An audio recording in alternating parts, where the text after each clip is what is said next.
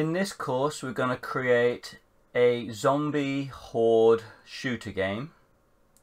It's a 2D game with some very cool pixel art in it, and I'll quickly show you the game. So it's in a web browser. You can actually visit it at hordez.com if you want to check it out for yourself, and we just click to get to the start screen and start playing some music and some sound effects. And the idea is that you're a lone survivor stuck in the middle of a horde of zombies, and you have to fight them off for as long as you can. As you can see, the game has some cool weather effects and some lightning and thunder going on. And if we click to start the game,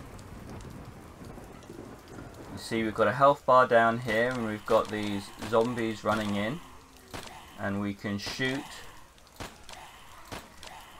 to kill the zombies as they come in. And there's lots of different types of zombies.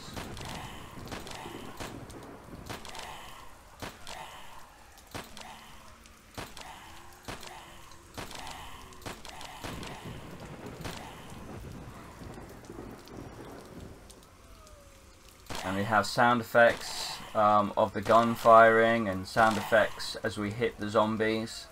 And then if they come in too near, they start attacking us, our health bar goes down and we die, and it's game over. So you'll be able to create this game yourself in about 3 hours. And I take you all the way from absolutely nothing all the way through to deploying this game on your own web page.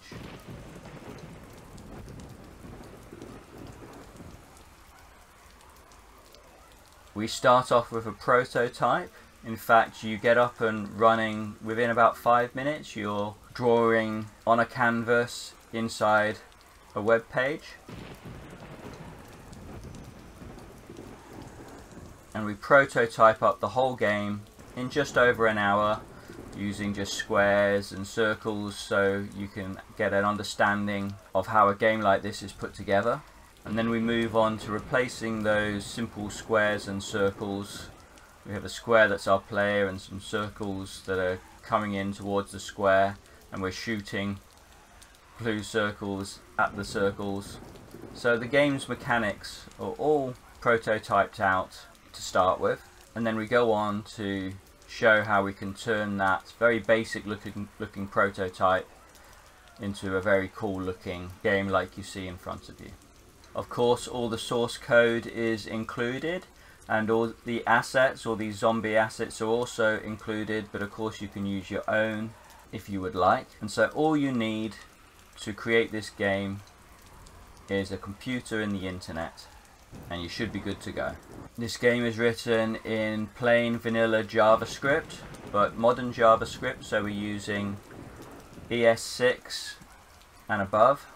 You'll get to use things like classes, methods, getters, setters, array methods, all that sort of good stuff. And for rendering these graphics in a high performant way, we will get some help from a library called Pixi.js, which is a library that frameworks like Phaser is built on top of. And that just means that we don't have to work with WebGL directly, which can be a little too complicated.